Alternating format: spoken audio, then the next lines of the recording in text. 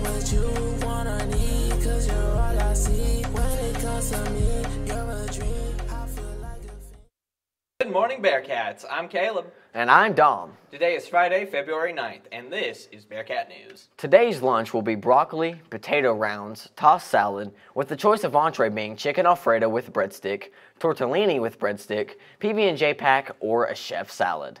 Now, let's go to Carly Keeney with some information about the Queen of Hearts campaign. Go.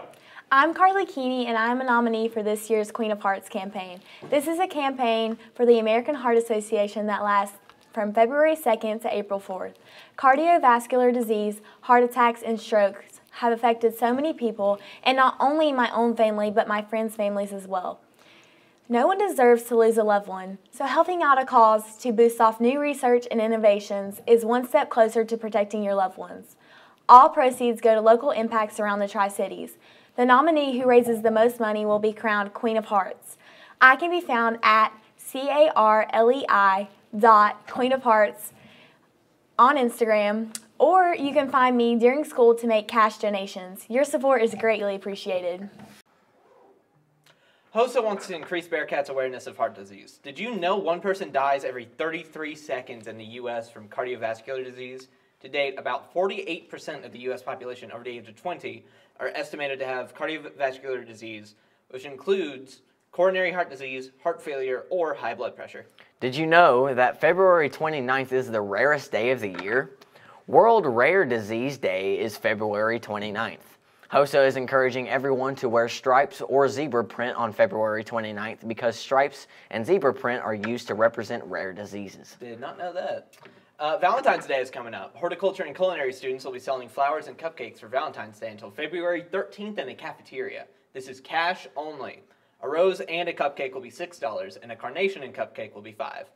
Cupcake flavors are chocolate and red velvet. Come grab some flowers and cupcakes for your special someone, or treat yourself. Off-season workouts have begun for any athlete who is wanting to work on getting stronger or faster. The weight room will be open every Monday through Thursday before school at 7:30 or 9:30 if we're on a delay, and after school until 5:15. You must have a VHSL physical on file with the school before you can begin. If you have any questions, please see Coach Davenport or Coach Patterson. Once again, this is open to all athletes. Seniors, don't forget to buy a senior ad in this year's yearbook.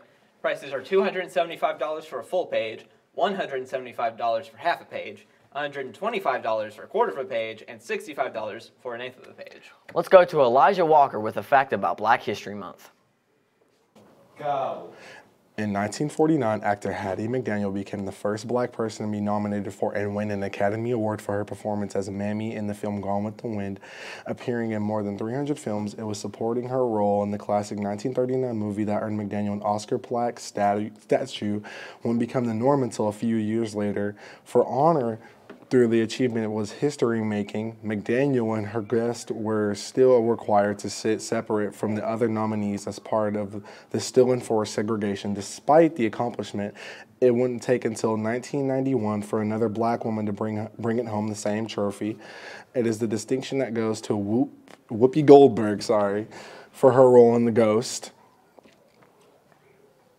The first black woman to win a Best Actress Oscar, Halle Berry, who picked up the award in 2002 for her role in the film Monster Ball. Now, let's take a look at the upcoming Bearcat events. Today, there will be a boys and girls JV and varsity basketball game against Marion, which will be away. Also today, the indoor track team will go to Abingdon. Tomorrow, the varsity wrestling team will go against a team to be announced here at home. And on the 16th, the varsity indoor track teams will go against multiple schools. That's your Bearcat News for Friday. We all hope you have a successful day and stay classy, Bearcats.